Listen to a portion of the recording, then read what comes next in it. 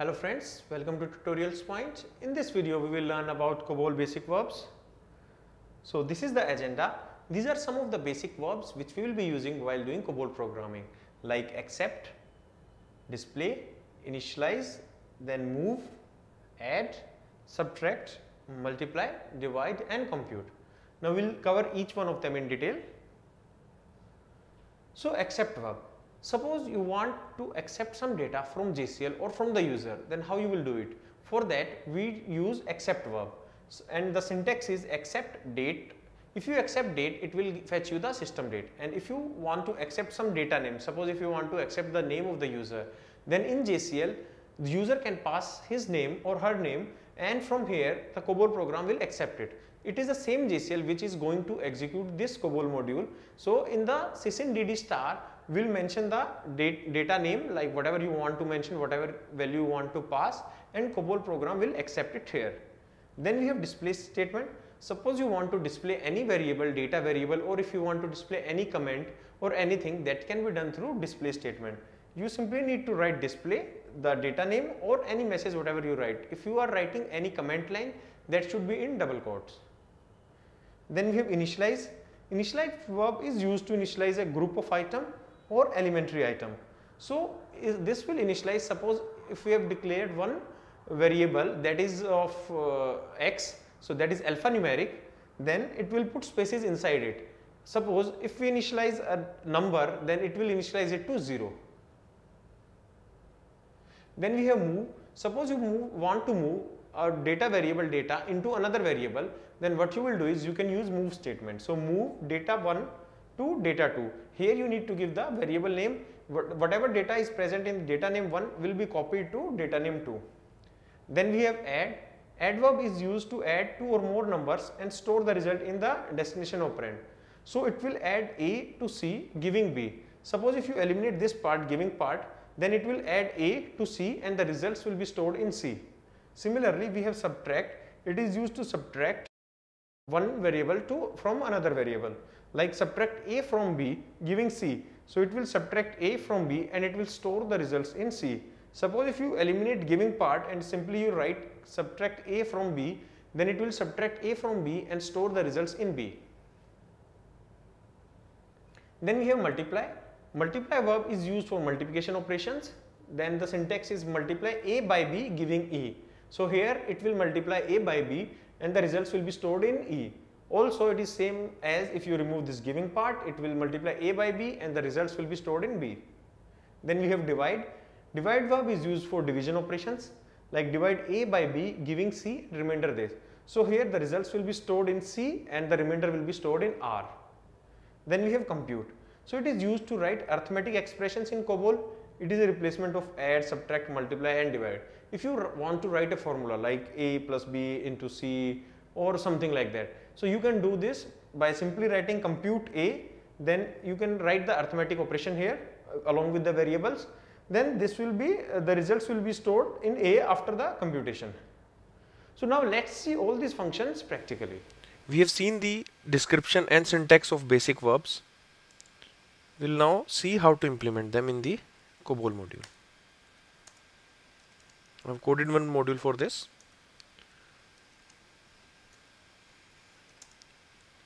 Program name is hello. In working story section, I have declared all the numbers which we will be using for calculation purpose. So here is we have accept, name, number, and the results will be stored in these variables. So we'll start with procedure division. Accept WS accept. Here I have declared one variable WS accept in which we will be accepting the values from the user. Accept verb is used to get data such as date, time or day from the operating system or directly from the user. We can pass this data from the JCL as well. We'll see in a while. If a program is accepting data from the user, then it needs to be passed through JCL as we have discussed. And if it is getting the data from operating system, then here you need to mention from and the field of the system. like from where you are accepting, whether you are accepting system date, whether you are accepting system time. In that scenario you need to write accept this, and then you need to write from, and if it is time then system time. So you need to figure it out what is the variable name which is for your system. While installation we used to define these variables, like how the date should be stored and in which variable it will be stored. It will be a global variable and it is available to all the users.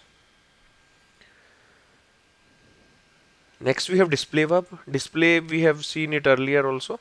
In this we used to display the literals or comment lines or anything, whatever you want to display. Here we are first displaying ws accept, which is a literal, and then we are displaying the values which are present in ws accept variable.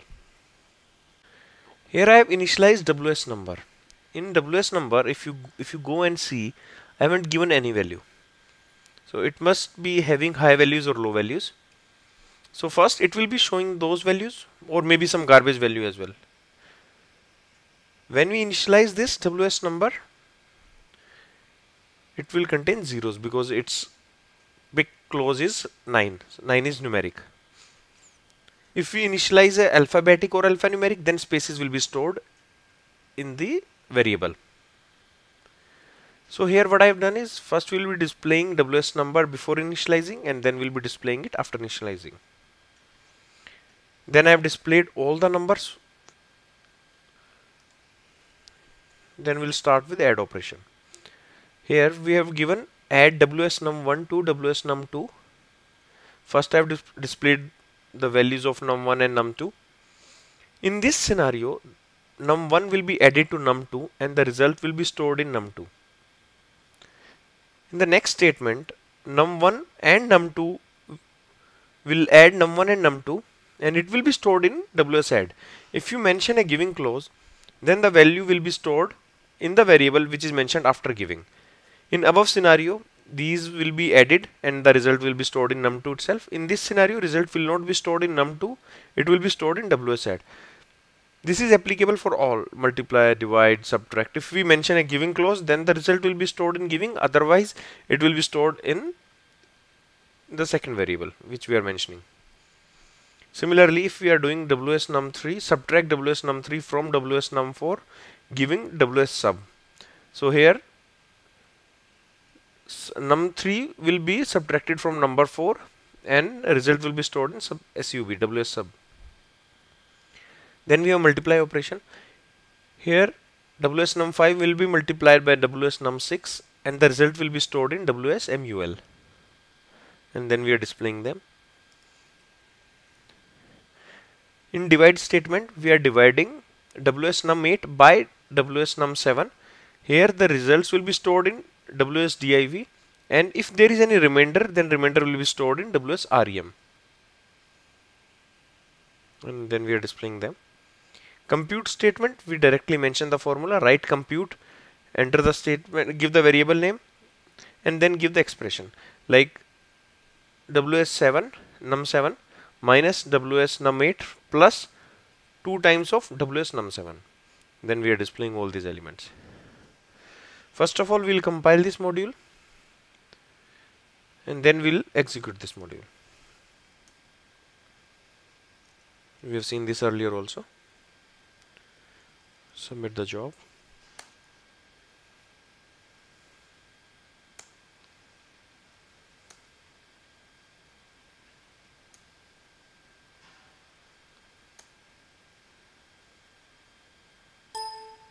Here you got maxcc4. Maxcc4 is for warning messages and it can be ignored. If you are getting maxcc0 or maxcc4, then both these are fine. If you are getting a completion code greater than 4, then it's a problem, then you need to fix it.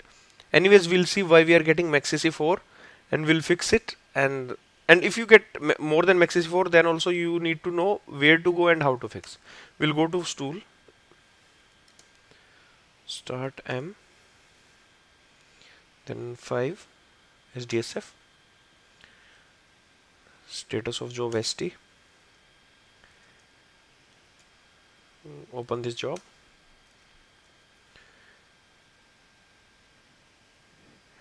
Here you can see LKED step is also executed. The reason is it is a warning message. That's the reason it is executed. If you get the maxc greater than 4, only then say sprint COBOL step, first step will be shown here. So the second step will not be executed. We'll see what are the messages present here. Just go to an MF8. Here you can see warning 1 and in error severe. If you have anything below this line, then you need to fix it. And the problem statements will be written here. What is the warning? Here it is saying a blank was missing from character W in column 33. I'm doing F11. A blank was assumed. So that's the reason we can ignore this. It has already assumed a blank. So we'll go and see which blank this system is talking about. We'll open the COBOL module again.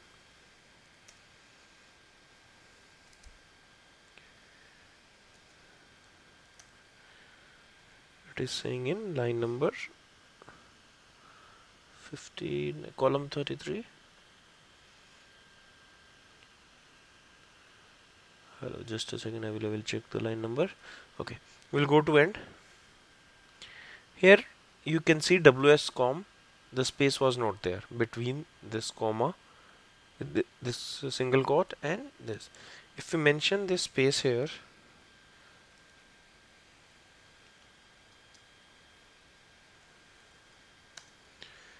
and if we submit the compile job again, this time you will not get any maxc 4.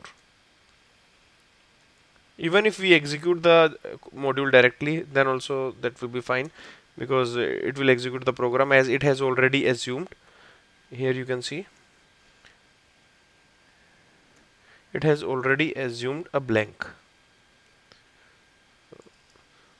I will show you from here also you can submit the job. Just write sub here, press enter.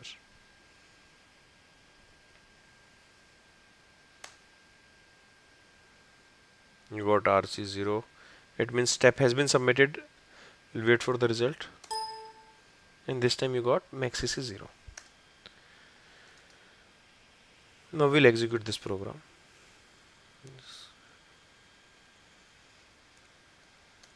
Edit. In this we have passed one parameter. You remember in the program, in the first statement, we are accepting WS accept. We can mention any variable name there, that's not important. The important thing is here you need to pass the values. I am calling hello program. It is picking load from this library, printing all the messages in spool. Then in DD star we are passing the parameters. If you have two parameters to pass, so this first one will be passed to the first accept statement, and if I enter second line, the second one will be passed to the second accept statement. So it is in sequence. First accept, the first line here, second accept, second line, so it will pick automatically. So in our case, tutorials point will be picked. So we'll submit and see the result.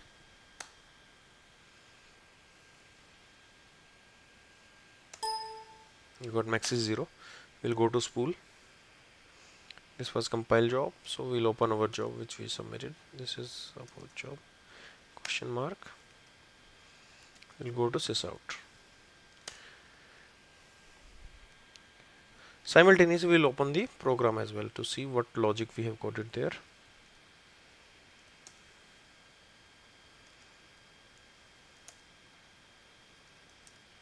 We'll start with procedure division itself. Here you can see we have first accept statement, and then we are displaying tutorial point, we are displaying accept, then we are moving accept to WS name, we are then displaying both accept and name. So we'll see this. First line tutorials point, then accept, we have taken the value of this variable from JCL, then this WS accept was moved to WS name, so we have got the same result. Then here you can see WS number before initialize statement. This was blank, so no value was there. High values and low values will be you can see them if it is if you have mentioned the hex on mode. So we'll not worry about that, but after that we have just given initialize WS number. Since it was a numeric field, so it has got 5 zeros because we have declared it as a 995. So numeric of 5.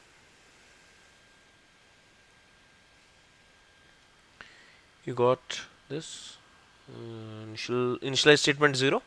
Then I have displayed all the numbers 1, 2, 3, 4, 5, 6, 7, 8. I will talk in terms of, instead of num1, num2, I will say 1, 2, 3 till 8. So in the first add operation, we have added 1 and 2, and the results are stored in 2 itself. Here you can see the first statement. We'll start with add operation. Add 1 and 2, and the results will be stored in 2 itself. We'll check this. 1 was 10, 2 was 20. So if we add them, 10 plus 20 is 30, and now we are displaying them. Here number 1 is 10, number 2 should be 20, but it is added and results are stored in num2 itself. So we got the answer as 30. Further, what we did is we added number 1 and number 2 again, and the results are stored in WSAdd. So we'll check this also. Here num1 was 10, num2 was 30. This time it was not stored in num2 because we have mentioned the giving statement. So we have seen WSAdd is 40. So 10 plus 30 is 40. Now we have subtract statement. So we have subtracted number 3 from number 4 and giving WS sub. So it will be equivalent to WS sub is equal to WS num4 minus WS num3. WS num4 was 40, num3 was 30. Here you can see result as 10. Then we have multiply operation. In this I will do F8. In this 5 was 50, 6 was 60, and when we multiplied them 5 into 6, so result is 3000. So in this also we have mentioned giving statement. If we have removed this giving, the result will be stored in num6 itself.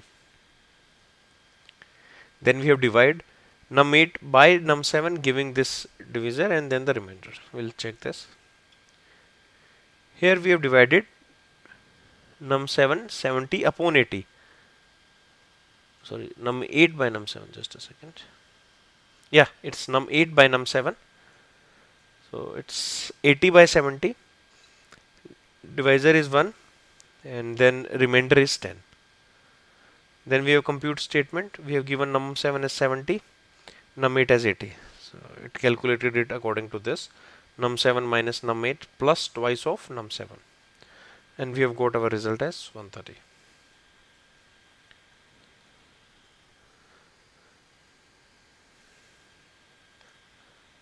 We'll exit. So this is all about basic verbs. In the next class, we'll see redefined statement, rename statements, and copybooks.